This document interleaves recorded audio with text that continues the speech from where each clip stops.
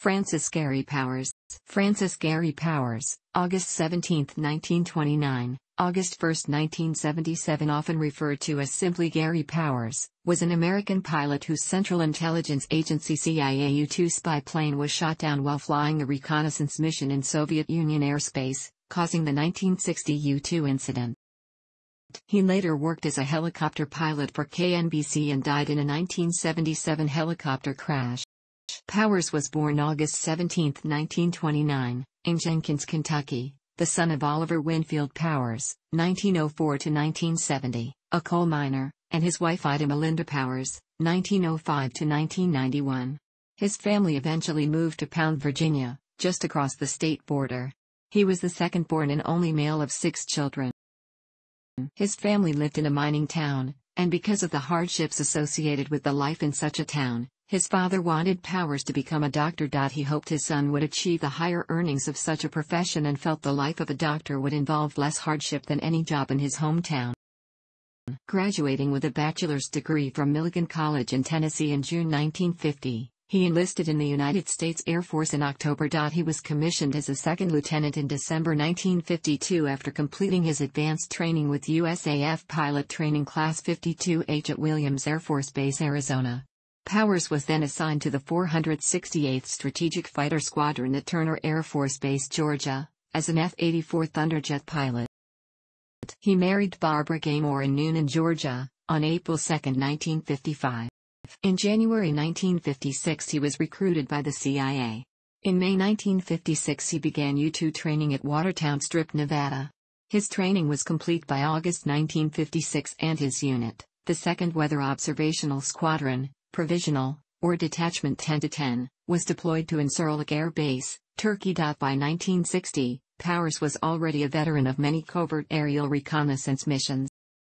Powers was discharged from the Air Force in 1956 with the rank of captain. He then joined the CIA's U-2 program at the civilian grade of GS-12. U-2 pilots flew espionage missions at altitudes of, supposedly above the reach of Soviet air defenses. The U-2 was equipped with a state-of-the-art camera designed to take high-resolution photos from the stratosphere over hostile countries, including the Soviet Union.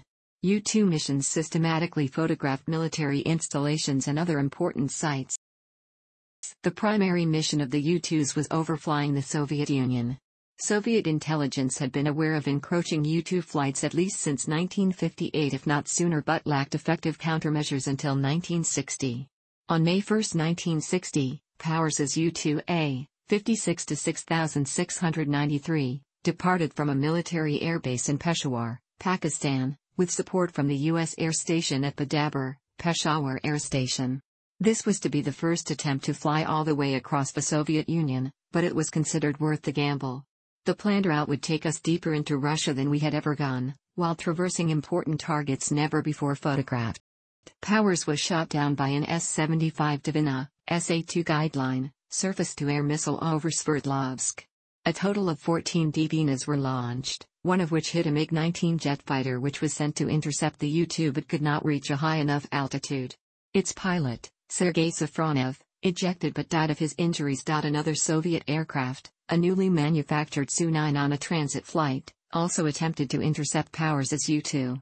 The unarmed Su-9 was directed to ram U-2, but missed because of the large differences in speed. The Su-9 flew above Mach 1.1, while the U-2 flew at approximately Mach 0.6. As Powers flew near Koszalino in the Ural region, 3 S-75 Dvinas were launched at his U-2, with the first one hitting the aircraft. What was left of the plane began spinning, only upside down, the nose pointing upward toward the sky, the tail down toward the ground. Powers was unable to activate the plane's self-destruct mechanism before he was thrown out of the plane after releasing the canopy and his seatbelt. While descending under his parachute, Powers had time to scatter his escape map, and rid himself of part of his suicide device, a silver dollar coin suspended around his neck containing a poison-laced injection pin, though he kept the poison pin. Yet I was still hopeful of escape. He hit the ground hard, was immediately captured, and taken to Lubyanka prison in Moscow. Powers did note a second chute after landing on the ground, some distance away and very high, a lone red and white parachute. When the U.S. government learned of Powers' disappearance over the Soviet Union, they issued a cover statement claiming the weather plane had strayed off course after its pilot had difficulties with his oxygen equipment. What CIA officials did not realize was that the plane crashed almost fully intact, and the Soviets recovered its equipment. Powers was interrogated extensively by the KGB for months before he made a confession and a public apology for his part in espionage. Powers tried to limit the information he shared with the KGB to that which could be determined from the remains of his plane's wreckage. He was hampered by information appearing in the Western press.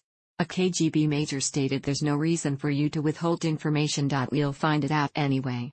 Your press will give it to us."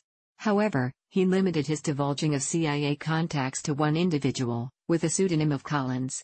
At the same time, he repeatedly stated the maximum altitude for the U-2 was significantly lower than its actual flight ceiling. The incident set back talks between Khrushchev and Eisenhower. Powers' interrogations ended on June 30, and his solitary confinement ended on July 9. On August 17, 1960, his trial began for espionage before the Military Division of the Supreme Court of the USSR. Lieutenant General Borisoglebsky, Major General Vorobyev, and Major General Sakharov presided. Roman Rudenko acted as prosecutor in his capacity of Procurator General of the Soviet Union. Mikhail Grinov served as Powers' defense counsel.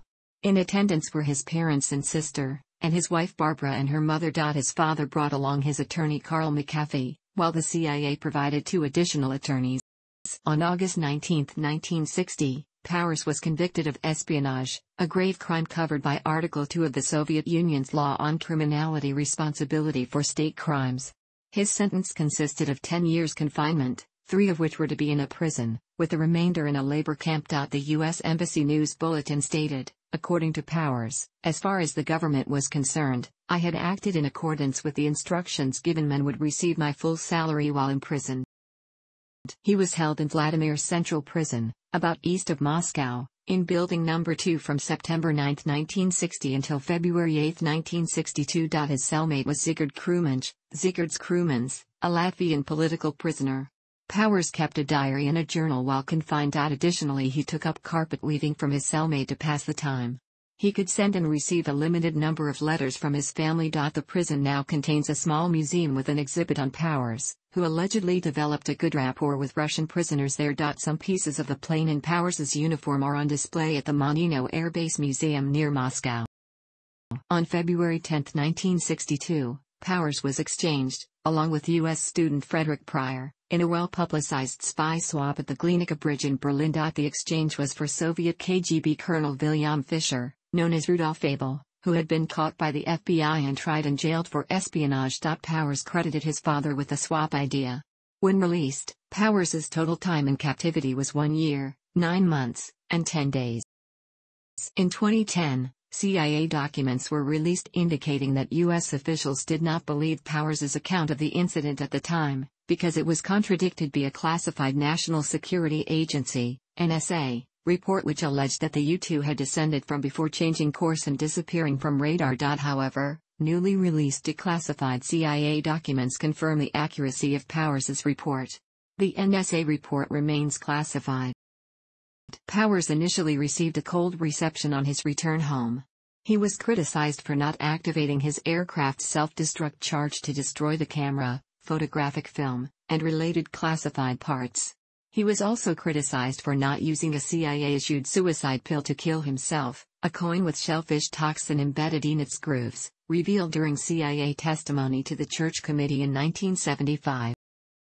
He was debriefed extensively by the CIA, Lockheed Corporation, and the Air Force, after which a statement was issued by CIA Director John McCone that Mr. Powers lived up to the terms of his employment and instructions in connection with his mission and in his obligations as an American.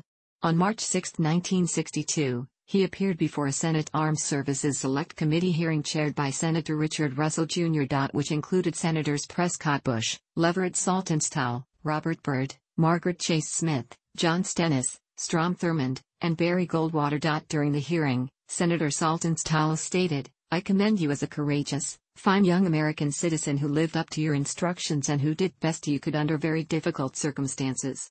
Senator Bush declared, "I am satisfied he has conducted himself in exemplary fashion and in accordance with the highest traditions of service to one's country, and I congratulate him upon his conduct in captivity." Senator Goldwater sent him a handwritten note, "You did a good job for your country." Powers and his wife Barbara separated in 1962 and divorced in January 1963. Powers stated that the reasons for the divorce included her infidelity and alcoholism, adding that she constantly threw tantrums and overdosed on pills shortly after his return. He started a relationship with Claudia Edwards Sue Downey, whom he had met while working briefly at CIA headquarters. Downey had a child, Dee Rogers, from her previous marriage. They were married on October 26, 1963. Their son Francis Gary Powers II was born on June 5, 1965. The marriage proved to be a very happy one, and Sue worked hard to preserve her husband's legacy after his death. During a speech in March 1964, former CIA Director Allen Dulles said of Powers, "He performed his duty in a very dangerous mission and he performed it well, and I think I know more about that than some of his detractors and critics know, and I am glad to say that to him tonight." Powers worked for Lockheed as a test pilot from 1962 to 1970, though the CIA paid his salary. In 1970, he wrote the book Operation Overflight with co-author Kurt Gentry. Lockheed fired him, because the book's publication had ruffled some feathers at Langley. Powers became a helicopter traffic pilot reporter for KNBC News Channel 4. Powers was piloting a helicopter for KNBC Channel 4 over West Los Angeles on August 1, 1977 when the aircraft crashed, killing him and his cameraman George Spears. They had been recording videotape following brush fires in Santa Barbara County in the KNBC helicopter and were heading back from them. His Bell 206 Jet Ranger helicopter ran out of fuel and crashed at the Sepulveda Dam recreational area in Encino, California, several miles short of its intended landing site at Burbank Airport. The National Transportation Safety Board report attributed the probable cause of the crash to pilot error. According to Powers' son, an aviation mechanic had repaired a faulty fuel gauge without informing Powers, who subsequently misread it. At the last moment, he noticed children playing in the area and directed the helicopter elsewhere to avoid landing on them. He might have landed safely if not for the last-second deviation, which compromised his auto-rotative descent. Powers was survived by his wife, children Claudia D. and Francis Gary Powers Jr., and 5 sisters. He is buried in Arlington National Cemetery as an Air Force veteran. Powers received the CIA's Intelligence Star in 1965 after his return from the Soviet Union. Powers was originally scheduled to receive it in 1963 along with other pilots involved in the CIA's U-2 program, but the award was postponed for political reasons. In 1970, Powers published his first, and only, book review, on a work about aerial reconnaissance, Unarmed and Unafraid by Glenn Infield, in the monthly magazine Business and Commercial Aviation. "The subject has great interest to me," he said, in submitting his review. In 1998, newly declassified information revealed that Powers' mission had been a joint USAF/CIA operation. In 2000, on the 40th anniversary of the U-2 incident, his family was presented with his posthumously awarded Prisoner of War Medal, Distinguished Flying Cross, and National Defense Service Medal. In addition, CIA Director George Tenet authorized Powers to posthumously receive the CIA's coveted Director's Medal for extreme fidelity and extraordinary courage in the line of duty. On June 15, 2012, Powers was posthumously awarded the Silver Star Medal for demonstrating exceptional loyalty while enduring harsh interrogation in Lubyanka prison in Moscow for almost 2 years. Air Force Chief of Staff General Norton Schwartz presented the decoration to Powers' grandchildren, Trey Powers, 9, and Lindsay Berry, 29, in a Pentagon ceremony. Powers' son, Francis Gary Powers Jr., founded the Cold War Museum in 1996. Affiliated with the Smithsonian Institution, it was essentially a traveling exhibit until it found a permanent home in 2011 on a former Army communications base outside Washington, D.C. Thanks for watching. Don't forget to like the video and don't forget to subscribe.